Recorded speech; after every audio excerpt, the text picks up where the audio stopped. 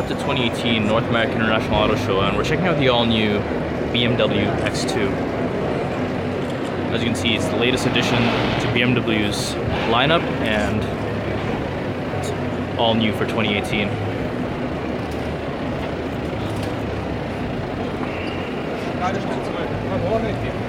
On this model, we have beautiful 20-inch wheels, and typically would have seen what is in gray over here, usually in black in other BMW models, but has this beautiful gray paint finish that's unique, although reminiscent of other BMW X series products. So as we get inside,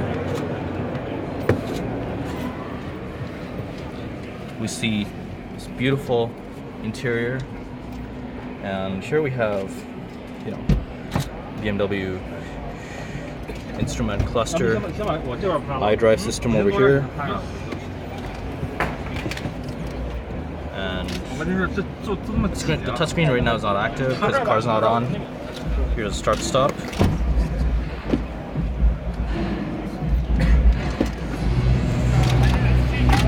Two cup holders in here. Parking brake. The mode selector, Eco Pro, Sport, traction control. The buttons have a nice solid feel to them, as they would in other BMW products. And over here we have, I believe that is, I can't tell if that's a digital screen or if it's analog, because it is off, but you do see the analog gauge. It's hard to tell. But there should be some digital element, probably in the middle or somewhere.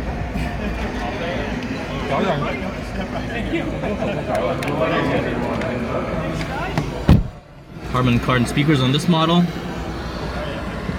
Power window switches. Oh, the screen's on, so we can check this out. As you can see, this is the iDrive system on this model. Connected drive, my vehicle, to give you vehicle specs. Based on the previous drive, I believe it gets around 21.4 miles per gallon. Let's see if we can get some more stats based on a previous drive. I don't see any of the settings active just because the car is off, like I mentioned. So we can't go and see any other specs or statistics unless the engine's on. Let's check out the navigation. We're indoors, so we're not really going to see a navigation. Let's go to the map. And as you can see, we're in Detroit right now, so it's very cool. So the blue at the bottom is obviously the Detroit, the river. And as I zoom out,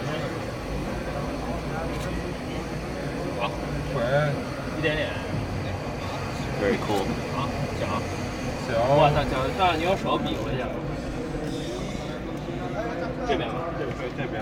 trying to get the 360-degree camera to activate, but I can't. I'm not sure if that's a 360-degree camera, to be honest, or it's some sort of sensor that turns the sensors on for around the car.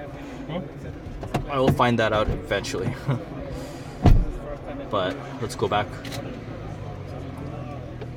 This is for phone communications, etc., media, radio.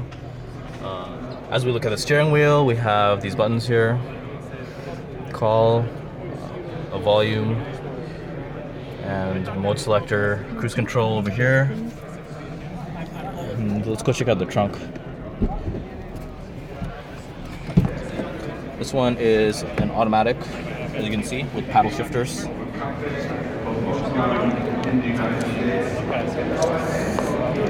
As we get to the back, you'll notice that it's not exactly the tallest, but it could go pretty deep. The opening is a bit narrow compared to the actual height of the interior.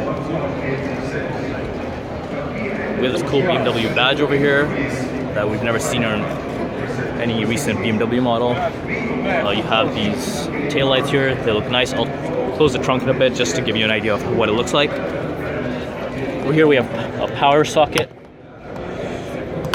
and Nice little pockets over here to store away a bottle of coolant or windshield fluid. Oh, it actually opens up to reveal more storage. So as you can see, I just opened this and you get a lot more space. I'm not sure if that comes off. It should, but it's hard to tell right now. But otherwise, this is a very solid deck for loading cargo. You should be able to place stuff without it falling through. Or you could separate the stuff, as I mentioned, with this lid. Put maybe your groceries on top and some more solid things at the bottom.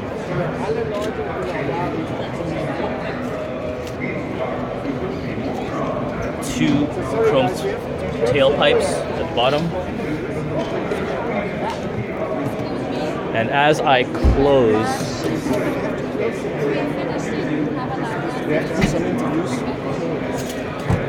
close, you can see the profile that we have back here. Yes. Yeah.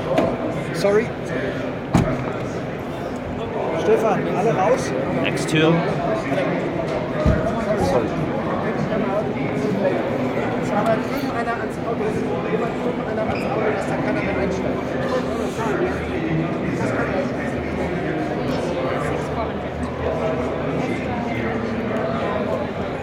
Very cool looking, as you can see. It looks slightly smaller than the X1. As we get to the front, you notice new headlights, new grille.